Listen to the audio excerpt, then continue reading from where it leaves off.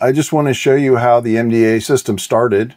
Basically, I looked at a stock like Disney and I said, is there any way that we can predict these different conditions? We have positive momentum, we have a negative reversal, we see a big positive reversal, and then we're back into negative momentum.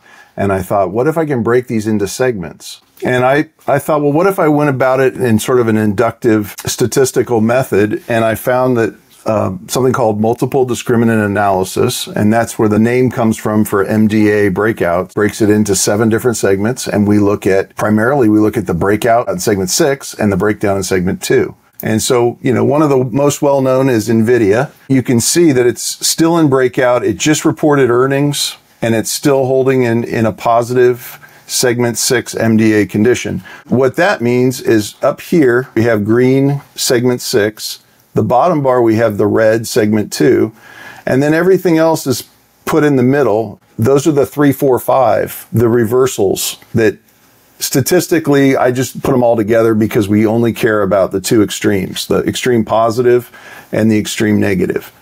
And you can see very clearly that we were getting a positive signal here. It's been holding a breakout ever since.